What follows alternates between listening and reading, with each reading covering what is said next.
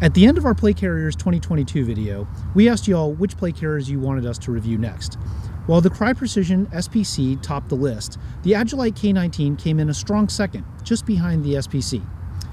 As some of you may know, we have the incredible privilege of being able to collaborate with the best companies in each of the markets that we serve: military, law enforcement, safety and devices, sport, and aviation. We have an extensive library of kit that we use to make sure that our IceAge ecosystem integrates smoothly with the best products in use by professionals and civilians the world over.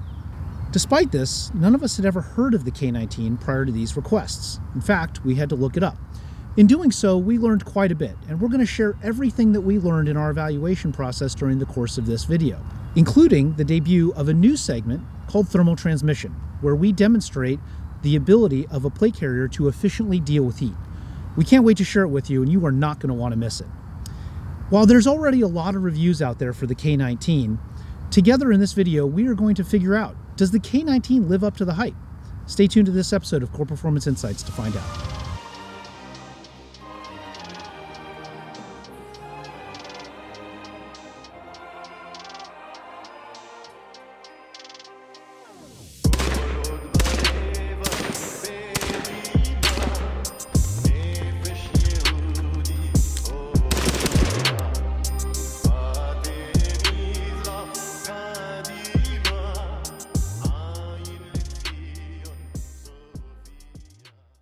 IceAge ecosystem integration is the first category we are going to cover, since thermoregulation is the next night vision, and IceAge ecosystem integration is the genesis of this video series. The shoulder pads on the AGILITE K19 measure approximately 2 inches thick from body side to world side, making them not just the thickest shoulder pad on any plate carrier we've reviewed to date, but the thickest shoulder pad on any plate carrier we have ever seen. If anyone has seen a thicker shoulder pad on a plate carrier, please let us know in the comments below and we'll update our data. When it comes to convective thermoregulation, the K19 is challenging because it is lined entirely with spacer mesh covered foam. While the spacer mesh construction of the AGILITE K19 shoulder pads would benefit greatly from our IceVents technology, the thickness of the shoulder pad alone makes integration difficult. That said, our IceVents Classic heavy loadout plate carrier shoulder pads can be attached. Just be aware that this will create a shoulder pad that is 2¼ inches thick, 2 inches from the K19 shoulder pads, and 1/4 inch from the IceVents Classic. The AGILITE K19 shoulder pads have a uniform width of 3 inches, eliminating some of the greatest benefits of our contoured IceVents Aero minimalist plate carrier shoulder pads, which use a 50% taper from 3 inches down to 1.5 inches to preserve full range of motion while ventilating and distributing load. We do not recommend using our IceVents Aero minimalist plate carrier shoulder pads with the K19 because the uniform width of the K19 shoulder pads negates the contour advantage of IceVents Aero. As for conductive thermoregulation, the AGILITE K19 is the most difficult platform integration we've reviewed to date. Since the AGILITE K19 plate bag liners are made entirely of spacer mesh, they do not have any loop Velcro, MOLLE, or laser cut maps. There is no way to integrate our IMS Pro combo like on our IcePlate EXO or the Qore Precision AVS. This means the K19 cannot take advantage of any of the conductive cooling, heating, hydration capabilities of IcePlate Curve. There are only 2 members of our IceAge ecosystem which integrate with the K19, the IMS Combo and the IceShield Plus plate carrier hand warmer. For those who are not familiar with the IMS Combo, it enables any MOLLE-equipped plate carrier to take advantage of 1.5 liters or 50 ounces of hard cell hydration in a slim form factor that is conformal to a medium ESAPI plate at just 1 inch thin.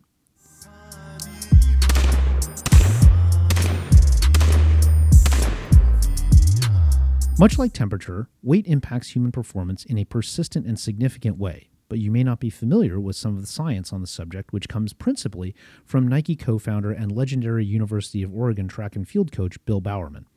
Part of the original PW era Nike, Bowerman discovered that removing just 1 ounce from a shoe eliminates 55 pounds of lift over the distance of 1 mile when calculated using the gait of a 6-foot-tall runner. This table shows how the K19 stacks up against the leading plate carriers on the market today in terms of dry weight. As you can see, the K19 is nearly twice as heavy as the leading plate carriers on the market today. The FCPC V5 by Ferro Concepts comes in at 21.6 ounces, while the SPC from Qore Precision comes in at 22.9 ounces, and Cryoprecision's JPC 2.0 comes in at 22.95 ounces. The AGILITE K19, as you can see here, comes in at 41.6 ounces dry. For additional context using Bowerman's formula, this table shows how much weight savings you would get if you used any of these carriers in lieu of the K19 in terms of lift effort over the course of 1 mile. In other words, you'd save 2,461.8 pounds over the course of 1 mile if you used a Cryoprecision JPC 2.0 instead of a K19. You'd save 2,640 pounds over the course of 1 mile if you used a Ferroconcepts FCPC V5 instead of a K19. You'd save 2,699.4 pounds over the course of 1 mile if you used a Cryoprecision SPC instead of a K19. In the show notes below, you'll find a link to our plate carrier weight calculator, which can be found in the Insights section of our website. It contains weight data for all of the carriers in this plate carrier overview series, along with weight data on armor plates, pouches, and more.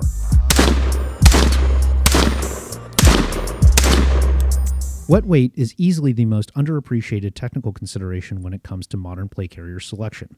Whether sweat or salt water, moisture retention has a massive negative impact on human performance. In our testing, the wet weight of the AGILITE K19 came to 62.8 ounces. This table shows how the wet weight of the K19 stacks up against those same leading plate carriers from the dry weight testing. The Ferroconcepts FCPC V5 comes in at 31.5 ounces, while Cryoprecision's SPC comes in at 34.9 ounces and the JPC 2.0 at 39.6 ounces. The AGILITE K19 comes in as the heaviest plate carrier at 62.8 ounces. Much like dry weight, the K19 is significantly heavier than other leading plate carriers on the market today when wet. As an example, the K19 is 45% heavier than the JPC 2.0 when wet. Let's take another look at Bowerman's formula to see what type of weight and effort savings you would get if you used any of these carriers in lieu of the K19 in terms of lift effort over the course of 1 mile. In other words, you'd save 3,062 pounds over the course of 1 mile if you used a Cryoprecision JPC 2.0 instead of a K19. You'd save 3,682 pounds over the course of 1 mile if you used a Cryoprecision SPC instead of a K19. You'd save 4,131 pounds over the course of 1 mile if you used a Ferroconcepts FCPC V5 instead of a K19.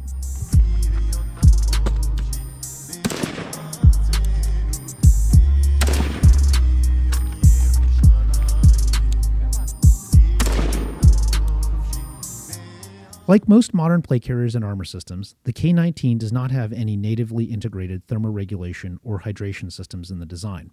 According to the AGILITE website, quote, "The rear of the K19 plate bags have a triple layer of low-profile foam," end quote, embedded in them. Foam is an insulating material, which is why it is used as insulation in things like beverage coolers. When it comes to hydration, you can molly any standard plate carrier hydration system onto the back of a K19, like our IMS combo or any molly-capable offering from Camelback, Source, or other manufacturers.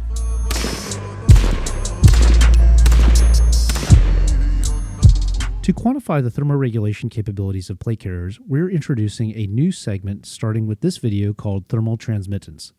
Don't worry, we're going to conduct this test for all plate carriers we've already reviewed to keep things perfectly consistent.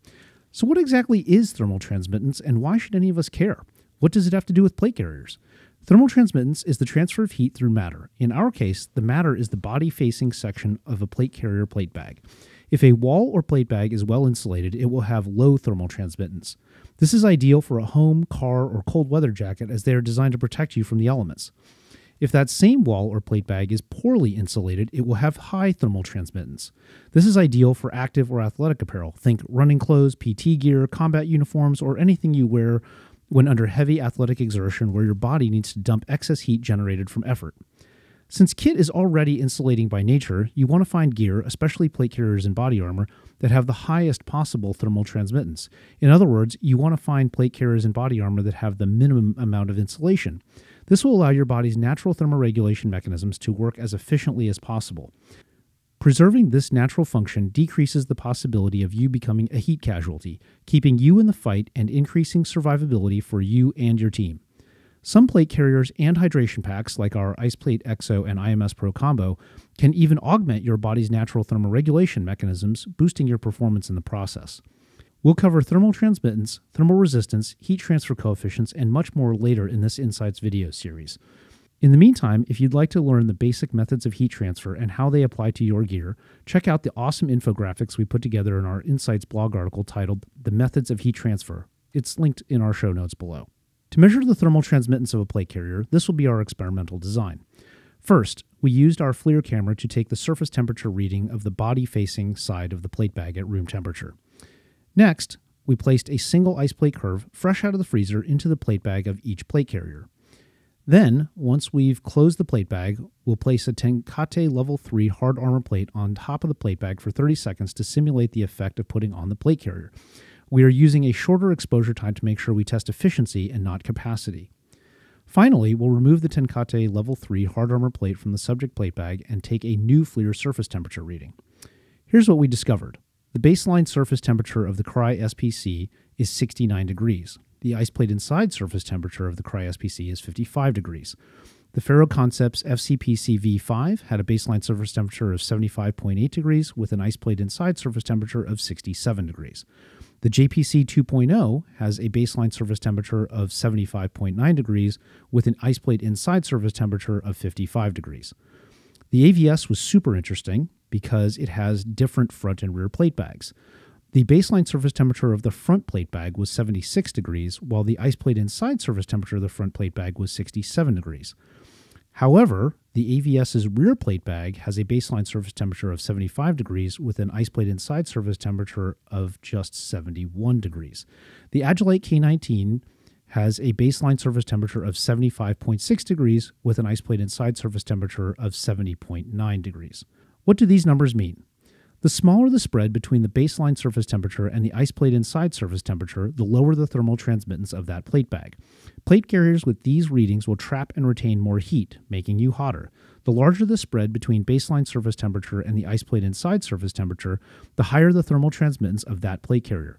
Plate bags with these larger spreads are better at removing heat to let your body's natural thermoregulation mechanisms work as normally as possible. The AGILITE K19 has a spread of 4.7 degrees Fahrenheit, while the Qore Precision SPC has a spread of 14 degrees Fahrenheit. The K19 has nearly the same spread as the Qore Precision AVS rear plate bag, but without the load-bearing capability of the AVS harness. The AGILITE K19 is built from materials regularly used in basic plate carriers today: 1000D Cordura, mil-spec polymer, hook and loop, nylon, and spacer mesh.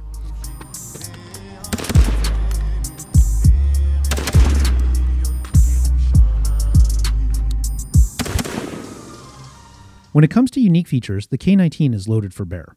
Whether or not these unique features add value for you and your application is another question altogether, and one only you can answer, but hopefully this data will help. AGILITE touts its Israeli roots and IDF work as a USP, or unique selling proposition. How much credibility should you give this USP? Well, that is up to you and your specific objective functions, but we'd encourage you to do your own independent research into things like wars in which the IDF has been involved to decide how credible or not credible you see this particular USP.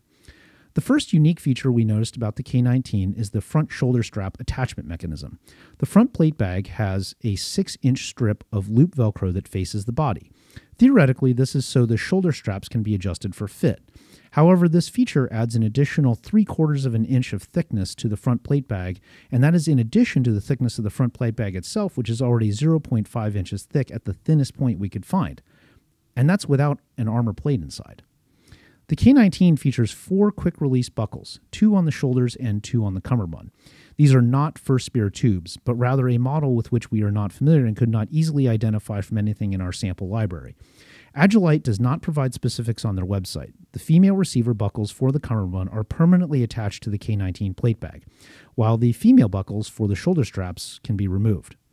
The cummerbund is also unique to the K19. Constructed of simple nylon webbing, the cummerbund attaches to the front plate bag using the aforementioned mystery quick-release buckle. On the rear plate bag, the cummerbund is secured using branded G-hooks. The webbing cummerbund consists of 3 rows and 3 columns of molle up front, but no molle anywhere else. Instead, the back of the cummerbund has 2 strands of webbing used for sizing, adjustment, and stretch. Kind of. As you can see, the cummerbund has just a 1/4 inch of stretch on each side.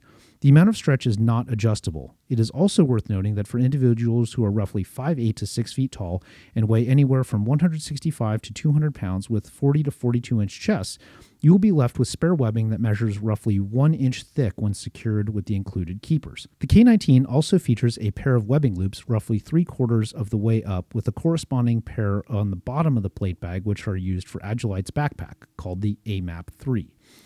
Last but certainly not least, the K19 features wings on the side of the front plate bag that measure approximately 1.5 inches wide by 6 inches tall. The intent here is supposed to make the quick release buckles more comfortable. Since our video format takes a purely empirical approach, we won't comment on whether or not they are comfortable since that is purely subjective. However, we can say that objectively, this additional spacer mesh and foam will insulate and trap more body heat, which will degrade performance in the field. The AGILITE K19 uses industry-standard attachment mechanisms: Velcro, Swift Clip, G-Hook, Molly. When it comes to variety, the K19 comes in one size, which AGILITE classifies as medium/large. It is offered in Multicam, Ranger Green, Wolf Gray, Multicam Black, Black, and Coyote. According to the AGILITE website, the K19 is a one-size-fits-all plate carrier that will fit all body types, shapes, and sizes. AGILITE says the K19 has a one-size-fits-most plate bag design. It can accept small, medium, or large SAPI/eSAPI armor plates up to 1.5 inches thick. Further, AGILITE says the K19 fits 10 by 12 plates, however, XL size plates will not fit. The country of origin, commonly abbreviated as COO, is an incredibly important consideration when it comes to plate carrier selection. COO is a dependable but not absolute indicator of innovation, quality, and craftsmanship. The packaging and the hang tag on the K19 were devoid of any country of origin markings. The hang tag says designed in Israel, but it made no mention of where the K19 is manufactured. In our effort to be as impartial as possible, we did what no mainstream media outlet will ever do: reach out to the source for comment. We submitted our query on 27 October and received a reply 2 days later on 29 October. AGILITE told us the K19 is manufactured in Israel and Vietnam, with their own people supervising production and quality. AGILITE also told us that the specs are the same in both Israel and Vietnam, and that they import the same materials from the USA to both Israel and Vietnam. In examining the packaging, however, there is no indication of where each K19 is manufactured. It might be Israel, it might be Vietnam, but either way, it is not disclosed on an individual basis, at least not in a way that we could find. AGILITE sells the K19 for $289 for the plate carrier itself, while the pincer placard is an additional $69.90. Here's how that compares to other carriers on the market today.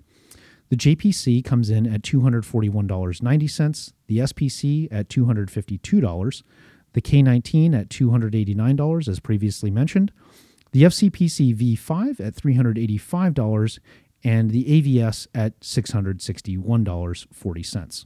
So that's going to do it for our plate carrier overview of the AGILITE K19. We hope that all of the data and the information that we shared was helpful and useful. But we really want to know, what do you think?